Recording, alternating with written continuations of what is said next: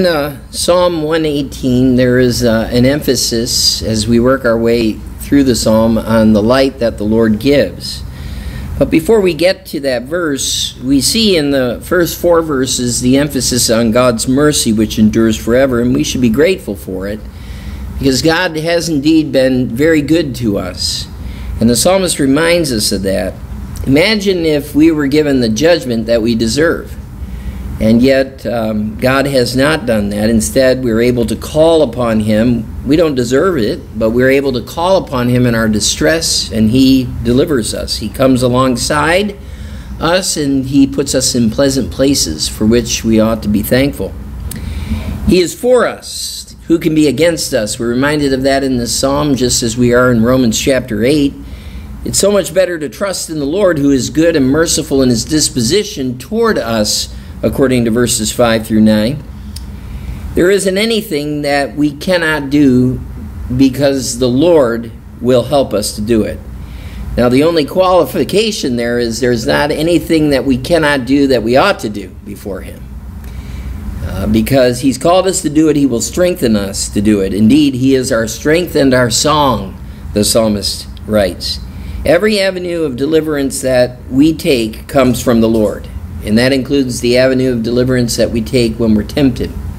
Verses 10 through 14. Therefore, we rejoice in His right hand. That's where Jesus is now, at the right hand of the Father. He died, He was buried, He rose again, and He is seated at the right hand of the Father. We rejoice in this right hand because it does valiantly. It is a symbol of God's power in the Scriptures. And it is exalted, the psalmist says. We declare His works. When we think about the name of the Lord, we think about what He has done for us, the works of the Lord. We think about His character, all of the different components, all the different things that are coming to us in their fullness. This is the name of the Lord. We declare this. We do it even in the midst of severe chastening, which all of us face from time to time because we need correction. We need to remember, as the psalmist did in verse 18, He has not given us over to death. And for that we could be thankful.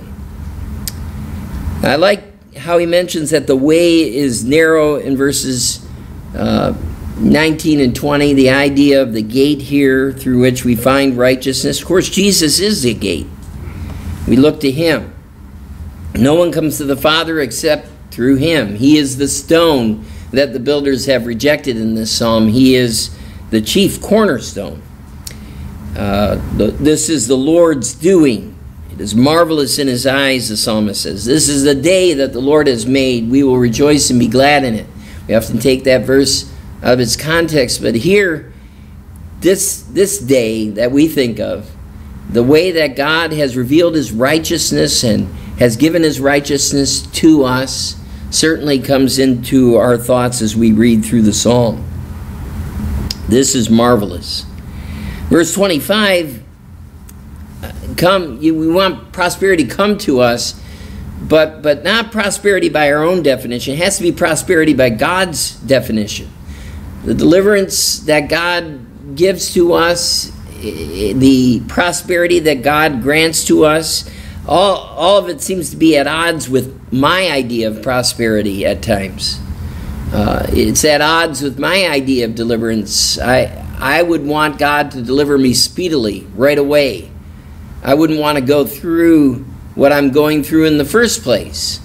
And yet God knows what I need. Anyone who comes in the name of the Lord comes then in the power of His character and His might. Verse 26, they are among the people that we most certainly bless, the people that we look forward to being with and speak well of in the house of the Lord. Indeed, we give thanks to the Lord, for He is good, as verse 29 says again. Just as the psalm opened up with the idea of His mercy enduring forever, it closes with the idea of His mercy enduring forever. And so what I'd like to do is focus in on verses 27 and 28 for our devotional tonight, where we read, God is the Lord, and He has given us light. Bind the sacrifice with cords to the horns of the altar. You are my God, and I will praise you. You are my God, and I will exalt you. Psalm 118, I think, reminds us of two very important truths. The first truth is a well-established fact. The second builds on it. And that first truth is God's word stands forever. Everything that God has revealed to us in his counsel, in his word, it stands forever in spite of the opposition that we face, or the adversity, or the trials, or whatever it happens to be.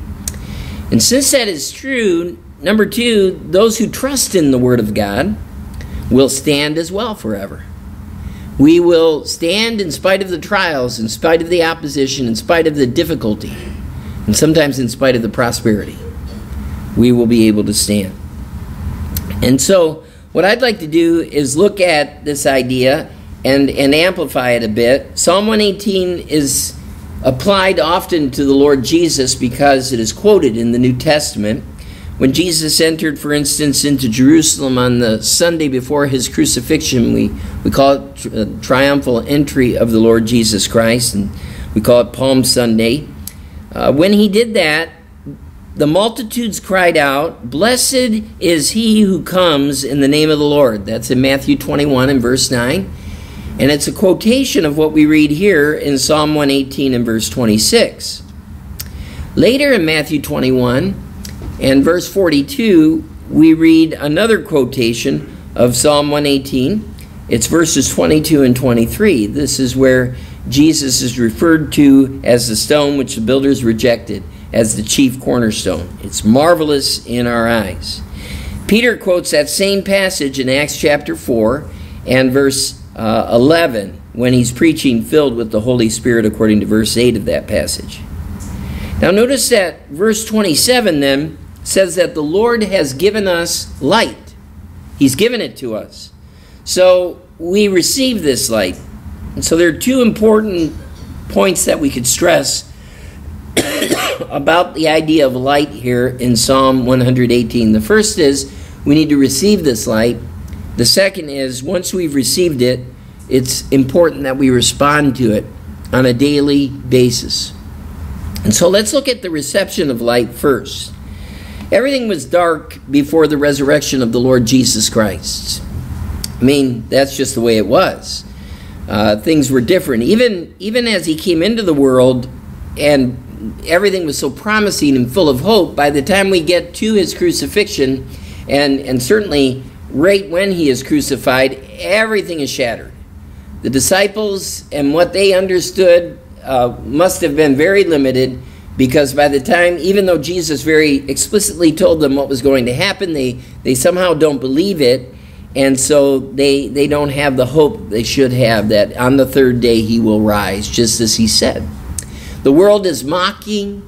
They think that they've put this whole thing to rest, that the upstart is no longer around to threaten the power block that is there and the religious leaders that are there.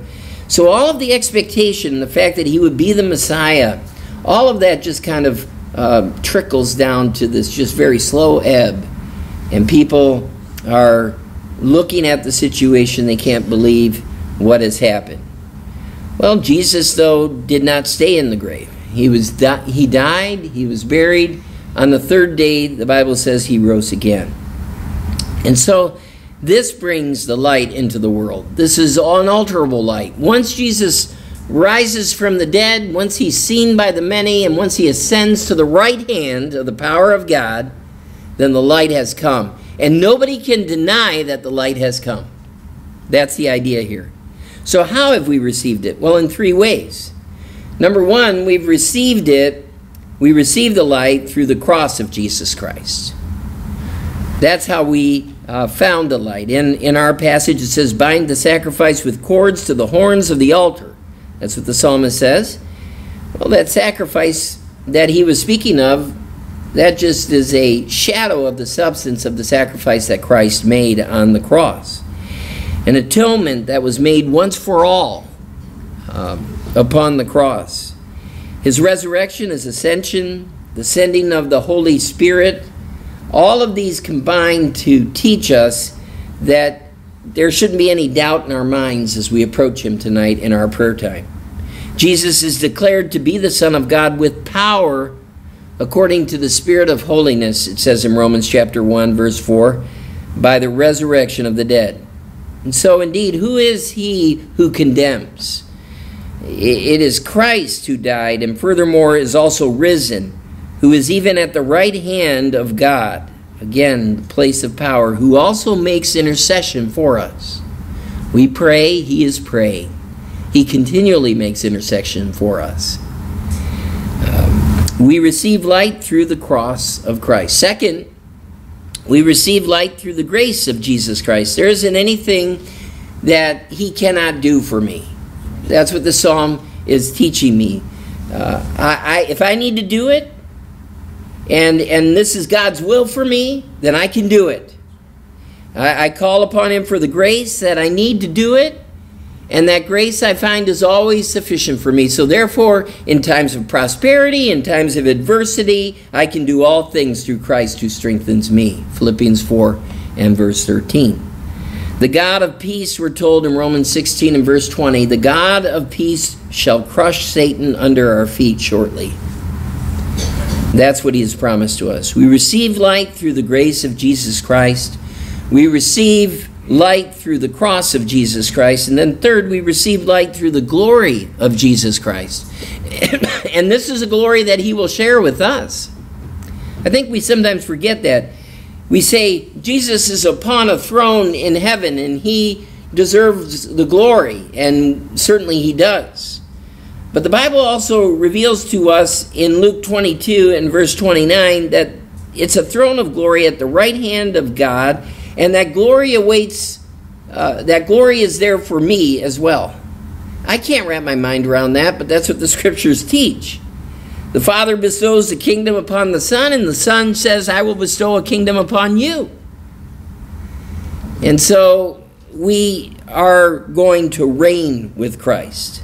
Glory reserved for the Son is the glory that's reserved for you and for me. Even our earthly bodies, right? We will shed them, and what was mortal, what was temporal, what was corruptible will become glorious, the Bible says. Just like the body of the Lord Jesus Christ. Our spirits, who we are, body and spirit, there will be a finality to the transfer that, or the translation, I guess, that occurs. There will be a finality to it because we shall have the mind of Christ. We will know him in a way that we cannot know him now. And so we look forward to that day. We have in heaven an incorruptible, undefiled, unfading inheritance, and it's waiting for us. We share in this glory. We receive light and glory through the glory of Jesus Christ. So with that reception, everything that God has given to us, how shall we now live, to borrow a book title? How are we going to live? How are we going to respond to that?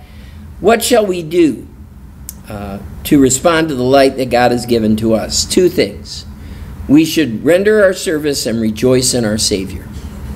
Number one, we render a reasonable service. That's what Romans chapter 12, verses 1 and 2 teach us. The acceptable sacrifices of God that fuel service are a broken heart, a contrite spirit before him. These he will not despise, the scriptures say.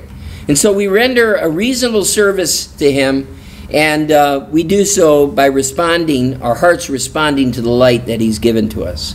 The writer of Hebrews said in Hebrews 13 and verse 15, therefore by him let us continually offer the sacrifice of praise to God, that is the fruit of our lips, giving thanks to his name.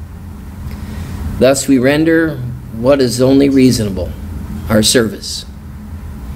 And number two, we rejoice in our righteous Savior. I have been crucified with Christ. It is no longer I who live, but Christ lives in me. And the life which I now live, I live by faith in the Son of God who loved me and gave himself for me. I like that last bit of Galatians 2 and verse 20, who loved me and gave himself for me. That's how I respond. I respond to what he has given to me, and so I give. We love him because he first loved us. We give because he first gave to us. Everything just kind of evolves, in the good sense of the word, out of my relationship with the Lord Jesus Christ in my life. And so we always need to hold on to that. And then second, we rejoice in our righteous Savior. And that means when we get to the idea of verse 28, we understand that all the joy and the gratitude that's in our hearts ought to culminate in that. You are my God, and I will praise you. You are my God, I will exalt you. And so we rejoice in this righteous Savior that has been given to us. Now, I've often said it, there are really only two groups of people that are in the world.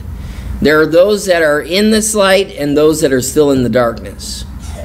And for those that are still in the darkness, they're afraid.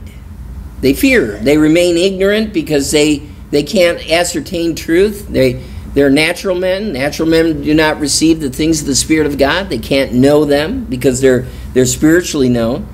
They don't understand that the Word of God shall last forever. They don't understand that it will always stand, and if we trust in him, we shall stand too. They don't understand that idea, and so our heart is that people like that might be transferred from the kingdom of darkness to the kingdom of light.